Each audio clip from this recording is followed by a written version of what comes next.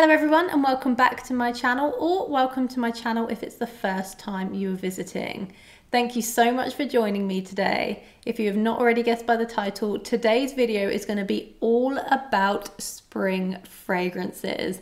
And I am super excited to bring you this list because spring is my favorite season. And I feel like I have such a great list for you. So if you like the sound of that, please do keep on watching. The first fragrance that I want to recommend is by Carner Barcelona, and it is Supermoon. They have recently just released the 100ml versions of these bottles, which is this one here. They originally only came in the 30ml size. So let me give you a close up of the bottle.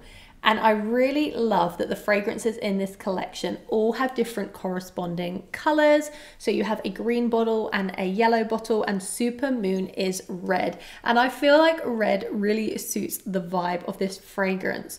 To me, this is a super unique spring scent, but also really likable.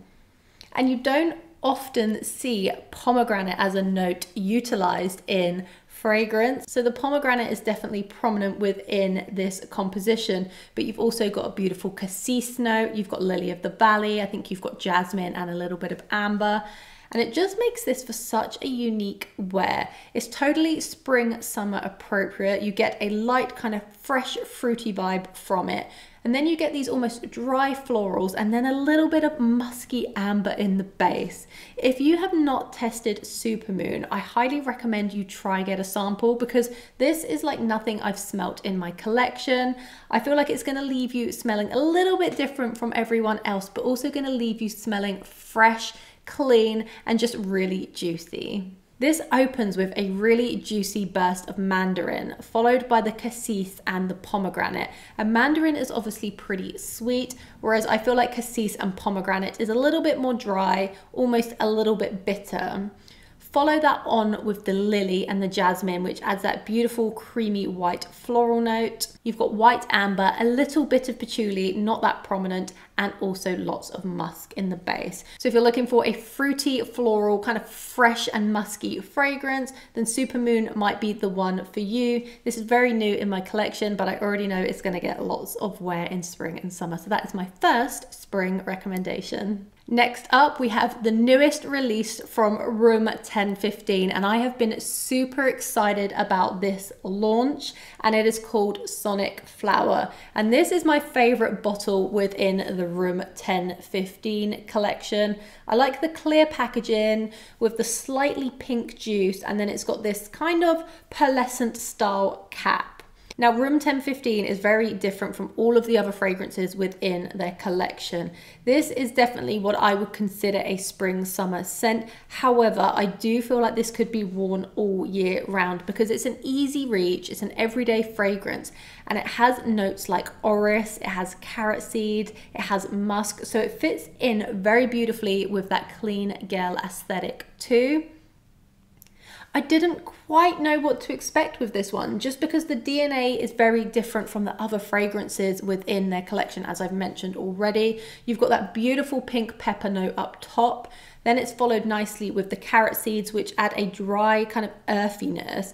And then you've got that creamy, buttery orris, which again is very dry and very earthy. And you've got cashmerean, ambroxan, and musk in the base. The cashmerean almost gives it a smooth, creamy feeling too, a very comforting feeling. And then you also have the creamy jasmine in here too. The notes are so perfect. This is the exact type of fragrance I am drawn to as an everyday reach. I have had this for 2 days and I've tested it for 2 days in a row. This is very much still a first impressions, but I have to say I absolutely love it. And if you are someone who loves an orris fragrance, then you do need to get your nose on this one. And if you're someone who likes the kind of clean girl aesthetic, you like a musky fragrance, maybe cashmerean, the ambroxan, a little bit of jasmine, then Sonic Flower is probably going to be the one for you. I'd highly recommend getting a sample from them if you can. Yeah, I think this one will be great for springtime. The next fragrance I was really craving in my collection. It took me a while to buy this one because I couldn't fully understand the scent profile the first time I smelt it. So this is one that I grew to love, and it is none other than Kilian's Roses on Ice. And I don't think this is a massively popular scent. So let me give you a close up of the bottle. I love the Kilian Liquors range. I think the crystallized cut bottles are absolutely phenomenal. And the other fragrances within this collection are pretty strong and pretty heavy hitting. So when you compare Roses on Ice to something like Angel Share, I feel like that's why I was maybe left a little bit disappointed upon first sniff. However, I have been craving this fragrance recently, so I had to purchase it. So what this smells like to me is a gin and tonic on ice, and you're really getting that cool feeling of the ice. It's really hard to explain. So you're getting a little bit of the juniper berries. You're getting a rose gin or rosé gin, very light, not like a synthetic rose. And then you've got a slice of juicy cucumber. Now it might sound a little bit weird on paper, but that freshness that comes from that ice feeling makes this perfect for spring and summer in my opinion.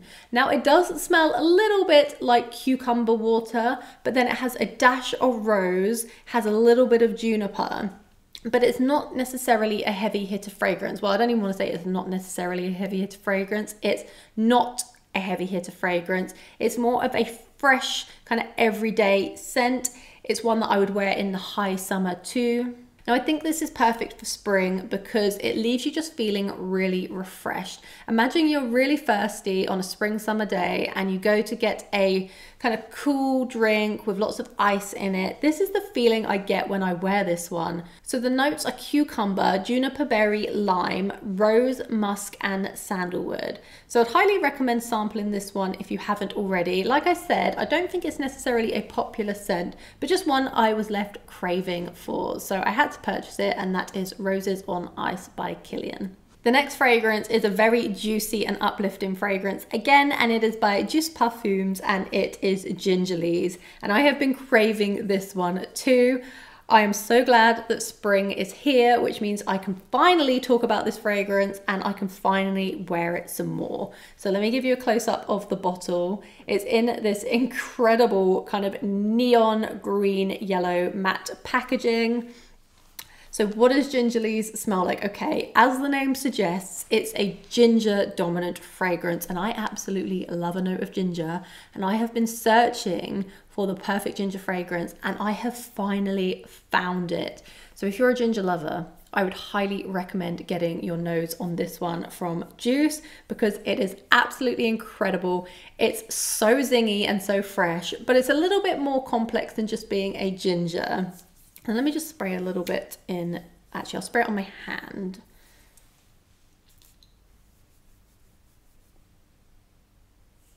Super, super sharp ginger. I think you've got a little bit of lime, maybe bergamot. A little bit of musk coming through.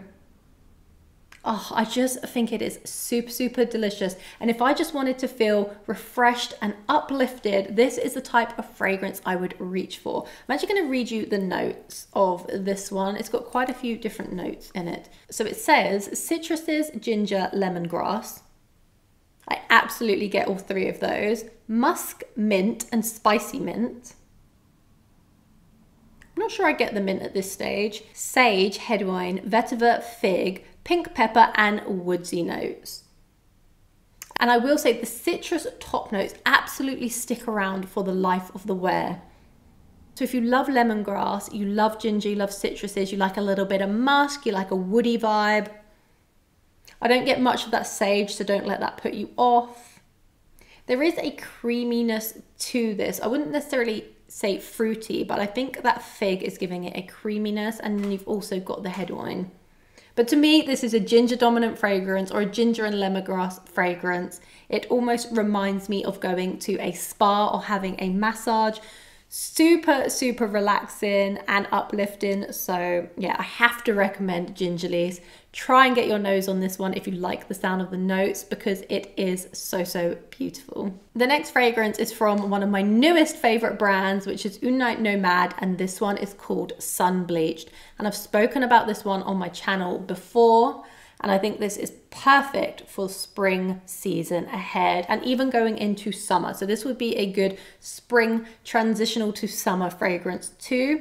Now it's a very fresh, musky linen scent with a little bit of bergamot, a little bit of cardamom, and I just feel so clean and put together when I wear this one. Yeah, you really get that kind of fresh laundry vibe, but then it's taken in a different direction with that ambrette, with that musk. The bergamot cuts through the kind of clean, I don't want to say soapiness, but that clean smell. And then that cardamom adds a little bit of a spicy kick, not too prominent, but just enough. And then you've got vanilla, myrrh, and sandalwood in the base. But the notes that really stand out to me is the ambrette, the bergamot, the cardamom. I do get that linen note, so the smell of fresh linen. It's got a little bit of a white floral vibe to it. And then you get that beautiful kind of vanillic sandalwood note in the base.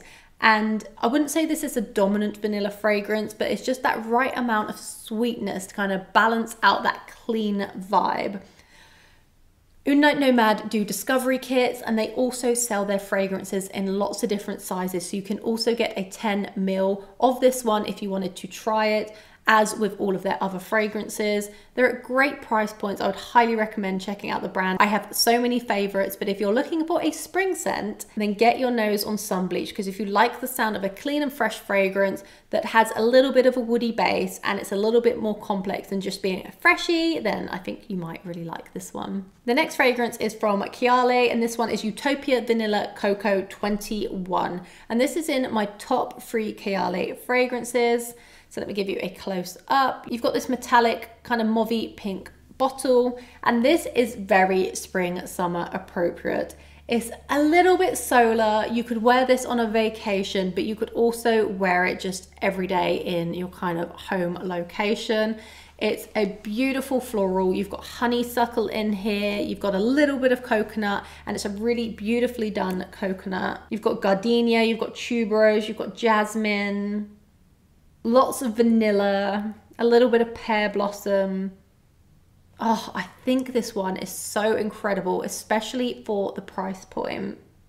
I'm getting lots of the vanilla that kind of entwines in with those beautiful white floral notes. I'm not normally a huge fan of tuberose. I'm coming around to it now, and I definitely pick out the tuberose in here, and this fragrance is a love for me. The honeysuckle is so beautiful. When you mix the coconut with those white florals and then the vanilla, you're just left with the most perfect spring fragrance, in my opinion. I think this one is absolutely divine. If you've never smelt it, then I would highly recommend going down to your local retailer and getting your nose on it, but definitely in my top 3 Kayali fragrances. It might be my number 2. I'm not quite sure. I need to do a ranking video, but yeah, I absolutely love Utopia Vanilla Coco. Next up is Soleil Passion by M.Micallef, and this is another beautiful juicy pomegranate fragrance. So I'll give you a closer up of the bottle. I love how intricate this design is. It did actually come with this gold little charm, but to be honest, it really annoys me, so I take it off. But again, another pomegranate fragrance, and I have definitely got a thing for pomegranate. And you don't see it in too many compositions like I've already mentioned. But what makes this one different, so Soleil Passion, is it's also got a wild strawberry note in here. And just give me all the strawberry, because it's another note that I absolutely love, especially for springtime.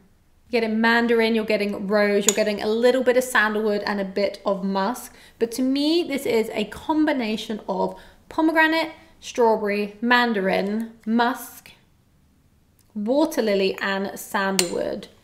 I definitely pick out the pomegranate quite prominently. It's a unique offering, and if you like the sound of those juicy fruits up top, so your pomegranate, your strawberry, your mandarin, mixed in with those watery florals like the white lily, like the lily of the valley, And then combine some sandalwood, a little bit of rose and a little bit of musk. It is absolutely gorgeous. Try get a decant of this one.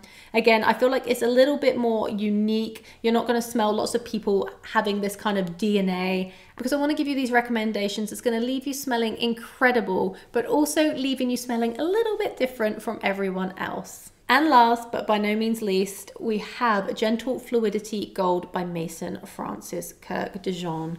And I wanted to give you a very wearable, everyday scent, a very vanillic and likable fragrance. And it's not necessarily the most unique DNA, but it's a DNA I really crave. I think it smells incredible, and I get so many compliments when I wear this one. So in essence, it's a beautiful vanillic, slightly musky. It's got juniper berries, it's got amber, nutmeg, woodsy notes, musk, if I didn't already say that. But how I perceive this is mostly vanilla, a teeny bit of amber, but like a soft, transparent amber. I do get a light rosy feel from this, and then you've got the nutmeg and the musk. This is what I would call a girly girl fragrance. This would be great for a date night. It would be great as a signature scent. You could also wear this as a bridal scent, and that is why I feel like it is so universal. It's not necessarily just a spring fragrance, but it would be great for spring. So that is my last recommendation. So that is all of the spring fragrances on my list today. To be honest, I could have added so many more, so I might do a part 2 of this video.